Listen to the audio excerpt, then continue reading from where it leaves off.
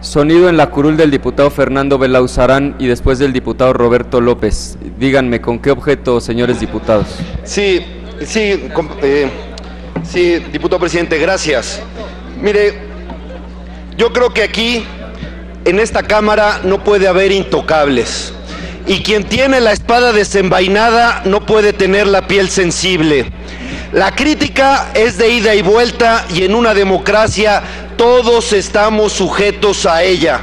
Y quien viene aquí y habla y dice muchos epítetos sobre muchas personas y muchos políticos de los cuales se puede tener diferentes posiciones, me parece que todos tenemos que aguantar. No puede haber intocables. Solo quería decir una cuestión por varias cosas que aquí se dicen. Miren, hay una especie de efecto San Pablo.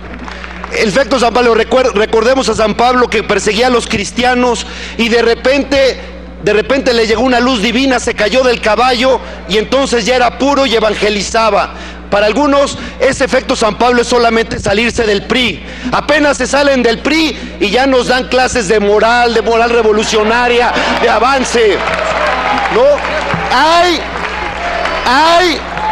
Hay quien se opuso a que hubiera aquí el primer congreso con mayoría opositora, que traía incluso un claro boicot cuando aquí se instaló en 1997 representando al viejo régimen. Está bien, se vale cambiar de opinión, pero no le acepto ninguna lección moral.